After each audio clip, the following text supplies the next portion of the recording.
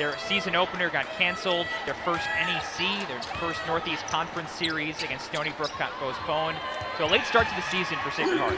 Zippy Broughton hits the three-point shot. Zippy had a huge game against Hampton. Her first career double-double, 10 points, a career high, 10 assists too. And a three-point shot hit from outside. Adrian. Especially when it's sort of as obvious as it was in that instance as an offensive foul. Dabney flips it inside. Nice move off the glass by Kelsey Wood. Guirantes has the team lead in blocks, but couldn't get to that one. Zippy Broughton slicing through the defense, lays it in for the Scarlet Knight. They being harassed out there by Taya Singleton, and then that pass knocked away by Guirantes. Restolen by Sacred Heart. Up ahead, Dabney has it blocked from behind by Singleton. And good to be back. Here's Zippy Broughton on the right wing. Bounce pass inside. Singleton lays it in off the glass. Beautiful tap. And Arella Guirantes with a smooth shot on the baseline. Stolen by Johnson. Down by 20. Stolen by Zippy Broughton, who lays it up and in. Freshman out of Atlanta, Maryland. Done a nice job in the early going for Rutgers. Long three-point shot, good! Nothing but net that time for Nikki Johnson. Parsippany went to DePaul Catholic High School back when the North Jersey Parochials were playing in the Big North Conference. And Diamond Johnson answers from the corner. Singleton hands it off, Broughton a long three, yes! Zippy Broughton. Kelsey Wood, the center, has been the most impactful player for Sacred Heart so far. Inside to Walker, moving beautifully without the ball. Springer said after Monday's game, when she injured it, that the indication was a dislocated left shoulder. The one positive thing, what I've been told, is that pretty good defense here by Sacred Heart. 4 on the shot clock. Zippy Broughton, a long three. Got it! Zippy Broughton from way downtown.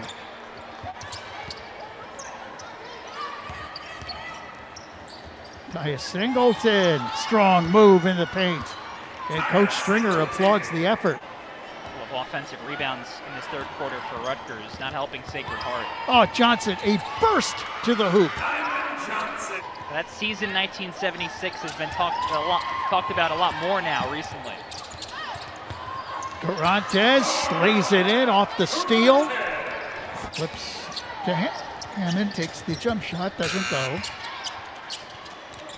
Comes back outside to Smith, floats it up and in. To see her play a little bit at St. Peter's last year. She's a good small forward, and I think she'll be able to find a role on this team. Diamond Johnson running the floor.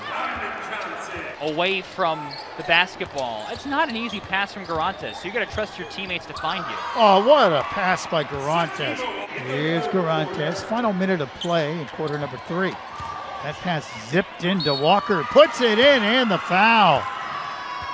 Front of Big Ten play on the horizon now, a week or two away. You're going to need a 6'4" post player. And another freshman, Liz Martino, buries the three from the corner. Guirantes drives, leaves it up and in. Beautiful underhand scoop shot. Arella fakes the three, dribbles in, scoops it up, can't score. Walker the rebound, puts it in. Stolen, Marshall puts it up and in. Didn't use the dribble there. Knew she could get to the rim without putting the ball on the floor, and she did. Walker with a rejection underneath, just swats it away. Guirantes, crossover dribble, puts it up, in, and the foul. What a move.